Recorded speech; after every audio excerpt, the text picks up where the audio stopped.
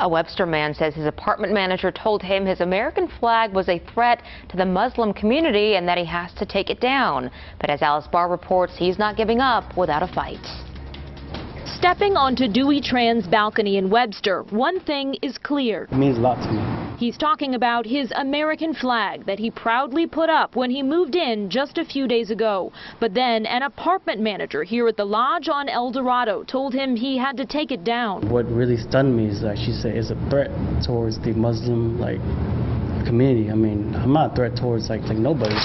We tried to ask a manager if that's exactly what was said, but she just handed us a statement. Okay, can I just ask a couple questions? That's it, ma'am. I'm sorry. Just wanted to and called an officer to escort us off the property before we could press any further.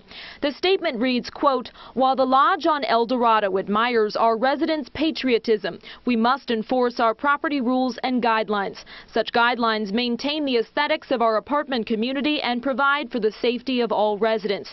The apartment community already proudly displays our country's flag in a safe and appropriate manner at the entrances to our community." But we saw other patriotic symbols hanging from other balconies in the complex, and Tran doesn't plan to budge. I'm going to leave my flag there as American until she shows me proof that I don't have the right to leave my flag there. To Tran, it's about so much more than stars and stripes. I have friends that died for this country. So he says this fight is the least he can do. And to be clear, we have not heard of any residents complaining about any flags at the complex or any of the patriotic items we saw. In fact, we spoke to several neighbors who say they want Tran's flag to stay. Alice Barr, KHOU 11 News.